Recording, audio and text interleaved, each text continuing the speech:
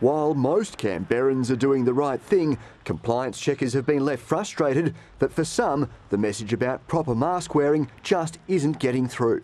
8 out of the 10 businesses they visited yesterday weren't complying with the public health directions. This is a problem. We are now moving beyond warnings. The next step, shutting down businesses that don't toe the line. It's the last thing health authorities want to be dealing with when the virus is still spreading in the capital. Of the 13 new COVID-19 cases recorded overnight, just 2 were in quarantine for their entire infectious period, and 6 of the cases are yet to be linked to existing cases or transmission sites.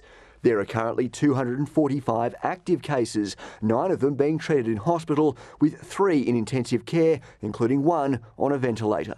7 are unvaccinated, 1 is partially vaccinated with 1 dose, and 1 has unknown vaccination status at this time. Known infection sites remain unchanged, with just 1 new case linked to Busy Bee's Early Learning Centre. The list of exposure locations now includes another childcare facility, the Nipperville Early Learning Centre in Watson on the 6th and 7th of September, and the Malcara Specialist School in Garran on 2 days from September 8. Both have been classified as close contact sites. Our team have been communicating directly with those affected and providing support and guidance for the way forward. Health issues mean 5-year-old Charlie has been learning from home and so has avoided exposure at the school.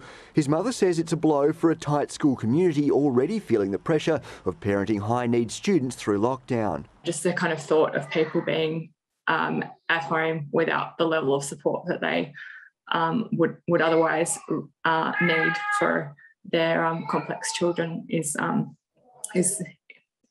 quite tough, I guess. To try to help ease the burden on families and staff, Melissa's now helping to gather activities, toys and other treats through Embracing Ministries.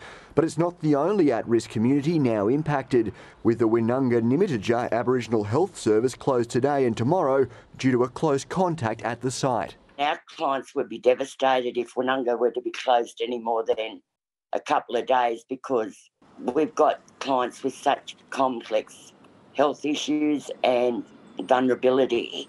Just across the border in the Yass Valley, the speed at which the Delta variant can change circumstances is all too clear, with fragments of the virus detected in wastewater followed by a positive case, plunging the council area back into a 2-week lockdown from midnight, just days after their last lockdown was lifted. Tomorrow, the ACT government will reveal whether Canberra will emerge from lockdown as planned at the end of this week. Harry Frost, ABC News, Canberra.